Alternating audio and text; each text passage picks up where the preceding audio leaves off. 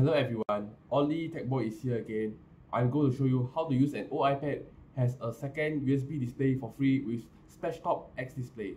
I have this iPad mini lying around and I want to use this as a second USB display. Let's get started with the tutorial. The first step is to install XDisplay agent.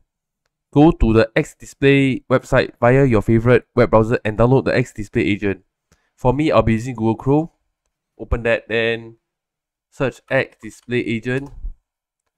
Go to the splashtop website where the XDisplay agent's download page is located at. Click download XDisplay agent for PC. Let it download. Once the download is complete, open the installer and let it do its thing. Open that.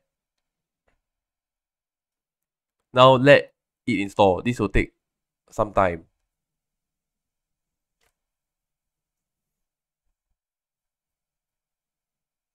Once the installation is complete, you can now go to the iPad and install the XDisplay app on your iPad. The next step is to download the XDisplay app onto the iPad.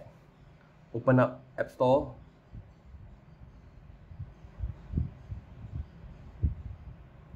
Search for XDisplay. Click on that, tap on that.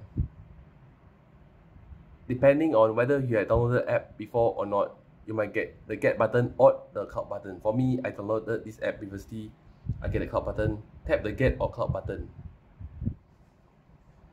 Allow it to download, so please be patient.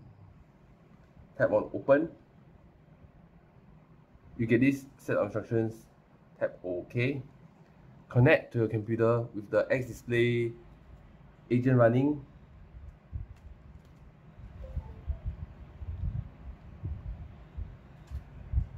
Just reconnect. So of course the cable is not recognized. And boom, you now have a second display. Let me show you the complete setup. This is how the final setup looks like with the iPad has the second monitor, as you can see. Let me show you one application with this iPad second monitor. You can use this as a streaming monitor. Let me open OBS to show you. Open up OBS. And boom, I previously set the OBS to the second monitor, which is the iPad monitor. This is the iPad monitor, which acts as a streaming display.